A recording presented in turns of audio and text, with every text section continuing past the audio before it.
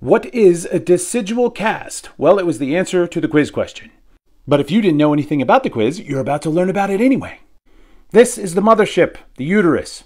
It has an inner layer, I have to watch my finger placement there, right here, called the endometrium that thickens each month. And then, during the period, it sheds off in little pieces usually. But not if you have a decidual cast. I'm going to show you one. It's not too bad. I think you can handle it. But if you can't, just swipe now.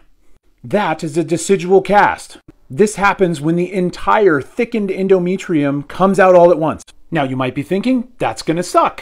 And you would be right. It's a massive amount of cramping and pain. To say nothing of finding that in your pad or in the toilet. So what should you do if you have one of these? Pause here and read. I'm not an OB-GYN, I'm an anatomy teacher. If you're too lazy to read, you should take a pregnancy test. And even though it sounds weird, take the piece of tissue to the doctor so they can make sure it's not something more serious. And you should follow me.